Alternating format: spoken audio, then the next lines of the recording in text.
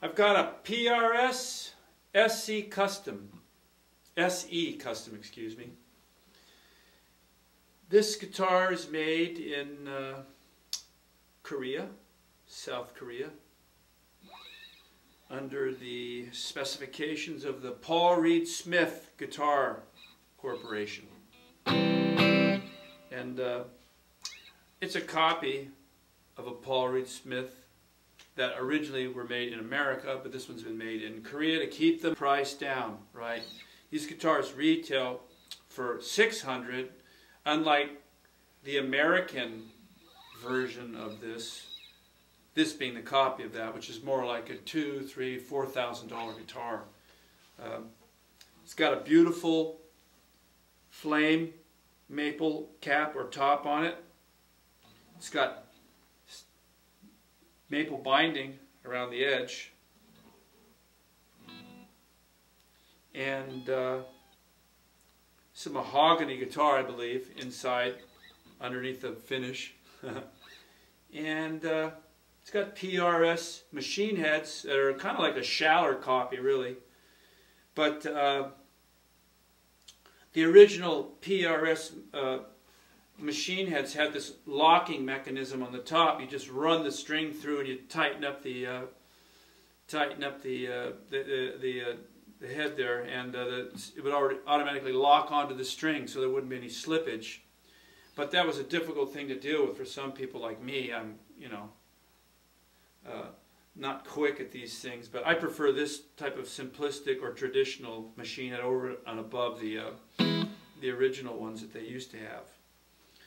It's got a graphite nut. Why? So the string can slip in and out of there without any catch. It's got a slick surface, so the strings don't catch and get pinched in there and cause the guitar to go out of tune. This guitar does have a whammy bar system. The whammy bar wasn't in the gig bag, so I can't demonstrate how that works, but that was one of the things I liked about the Paul Reed Smith guitars, is that they were a lot like a Les Paul, but it also had a whammy bar system on it that worked really good. So you got the sort of a combination of a Gibson type guitar with a whammy bar or Fender style tremolo system. So you had hopefully close to being the best of both worlds.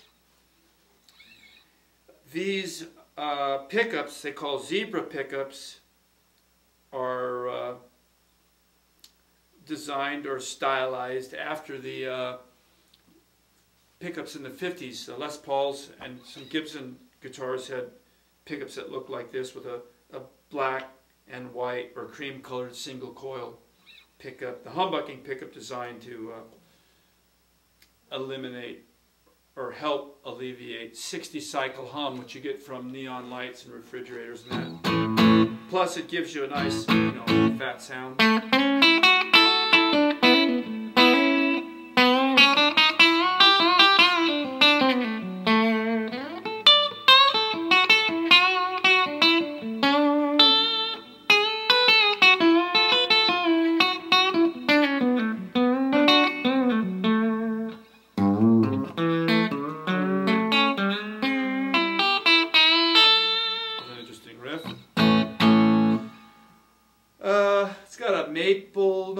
A rosewood fretboard, and it's got these neat looking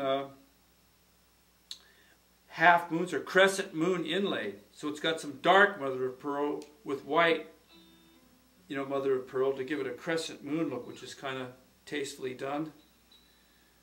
It's got a 22 fret neck. Some guitars have a 24 fret neck, which it duplicates the 12 frets here up here, you know. But these 4 dots represent those 4 dots. So whatever you play down here, you get the same thing an octave higher up here.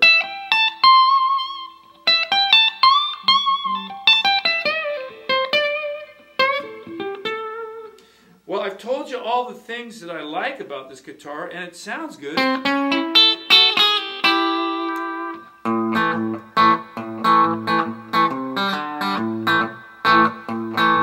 It's a funky bluesy sound.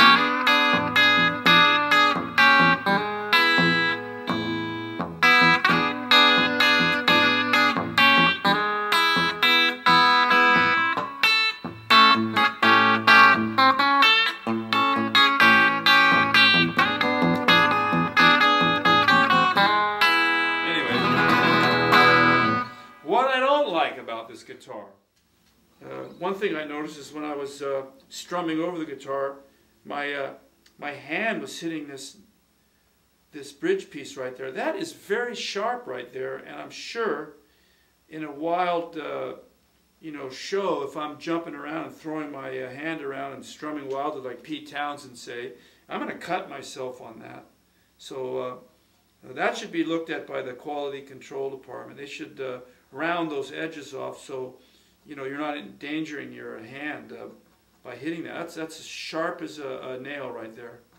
So you got that to deal with.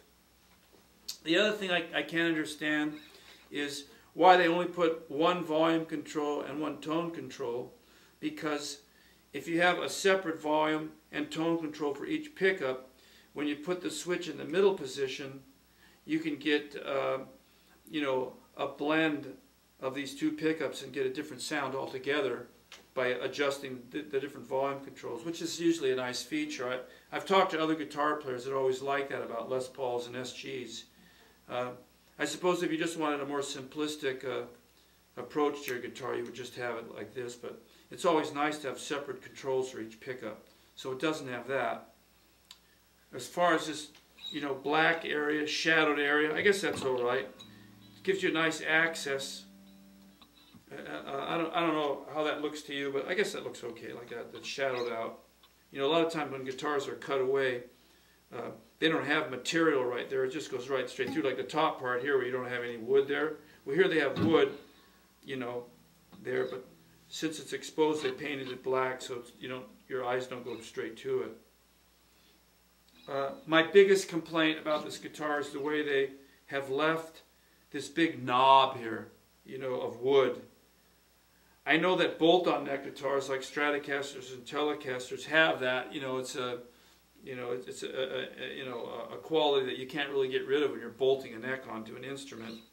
But here they've left this great, honking piece of wood, and I'm sure it's because it keeps the strength of the neck up, where the neck joins. But they could have at least contoured this edge here and made it so you don't really feel that as you're coming back up here like that. Well, right away when I come back here, I feel this great big edge of wood and block of wood here, rather than just as the contour of the neck, like some of the other guitars I've demonstrated that have that kind of feature, which is much more pleasurable and much more comfortable to play.